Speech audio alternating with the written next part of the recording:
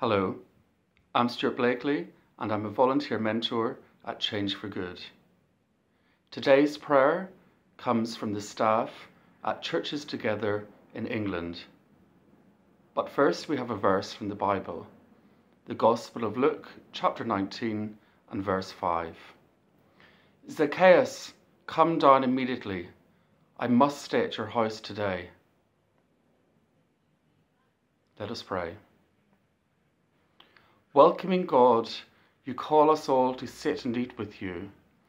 You know our faults before we can confess them, and yet you still love us. Thank you for calling us from the places where we hide and for loving us. We pray for all those affected by prison. Be with them when they are in pain, feeling sad, angry, lonely, or betrayed. Thank you that you stay with those who others reject. Give them eyes to see you when in places of darkness. Let them see your spark of light, receive your love, and seek to do good wherever they are. May they accept your invitation, Jesus, follow your example, and know that your love can restore and transform their lives.